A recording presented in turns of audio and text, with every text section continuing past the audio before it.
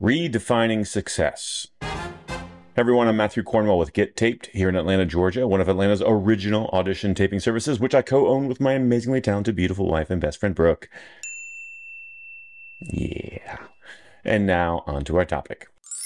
Redefining success.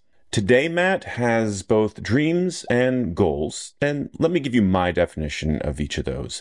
A dream is something like walking the red carpet, holding that Oscar statue on stage, not presenting it, but receiving it. In short, something that you put on a vision board or you write in a dream journal, but it's maybe not something you're fully in control of the outcome. That would be a goal. A goal is something that I can write out the action steps that I'm in control of, that I can choose to do or not to do, that will in all likelihood lead to achieving that thing that I've written down. And it's a very important distinction that I hope to make clearer as this video goes on. Because now that I've defined goals and dreams, I also want to add that today, Matt, can get mired in the negativity of what I have not accomplished yet. Because 2001 Matt thought that I would be walking the red carpet by now. And so my idea of success can get buried in past expectations. And it's at this point that I want to take a quick diversion and quote the famous economist John Maynard Keynes. "When the facts change, I change my mind. What do you do, sir?"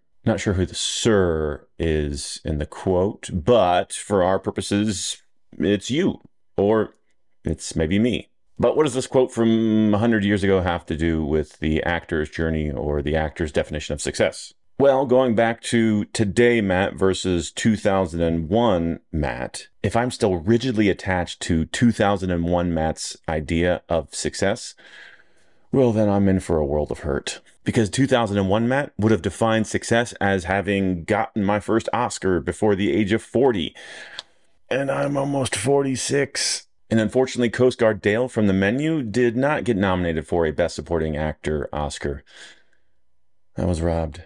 So if I hold myself accountable to 2001 Matt's definition of success, to put it bluntly, I am a failure. And if you're living under an outdated definition of success for yourself, then you might be feeling the same. But what any sane person would do is to evolve their definition of success as the facts change. So, do you need to redefine your definition of success? And again, be careful about that distinction between dreams and goals. Keep those dreams on your vision board. Just don't make them your definition of success. Instead, focus on the goals that are more actionable, things that are within your control to affect the outcome. In fact, that might be your main takeaway.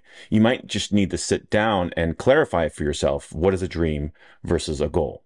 That alone might be eye-opening for you. So, for me, for instance, my goals have shifted over the years. In the early 2000s, I was mainly concerned with figuring out the perfect time to move to LA, because if I was going to be a serious actor, if I was going to be successful, I knew that I had to move there. But I ended up waiting so long that the industry started to come to Atlanta.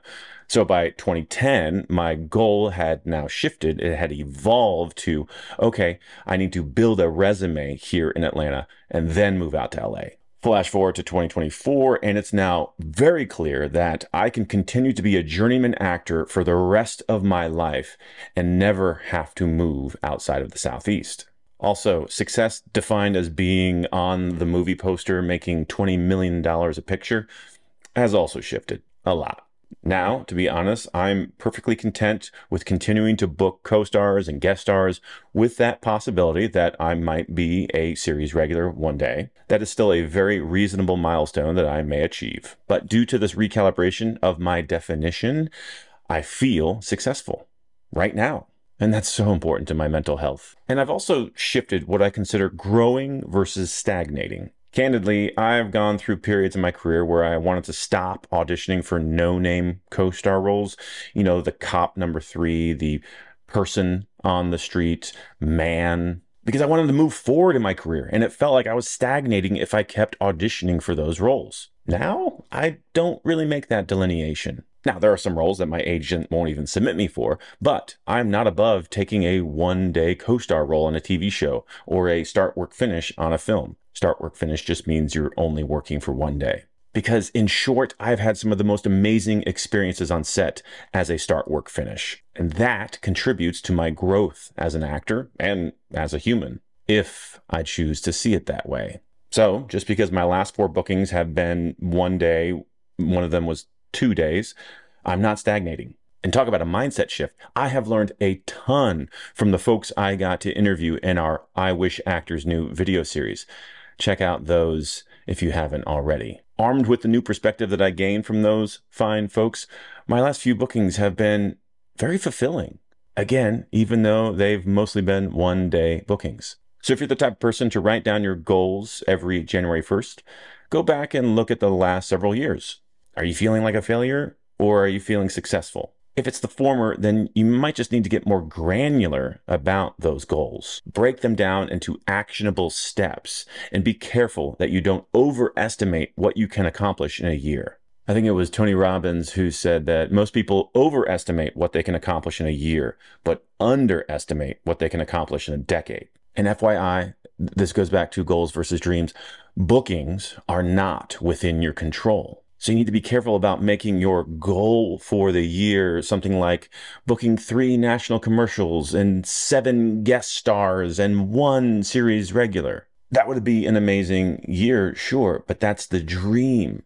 You can't guarantee any of those bookings, not through any amount of hard work. You can improve your craft. You can learn more about the industry. You can build your relationships. Those are actionable goals. They result in you being ready, so you don't have to get ready when the opportunity comes. But they don't guarantee bookings. But if you invest in yourself and follow Steve Martin's advice, be so good they can't ignore you, I think you will see results. Just don't make the number of bookings or the type of bookings your bar for success. Heck, with a pandemic, a dual strike in 2023, and an industry that's limping along in 2024, it should be a stark realization that you have to shift your expectations, you have to shift your goals, you have to shift your idea of what success is as the facts change. One last thought though before I wrap up this video.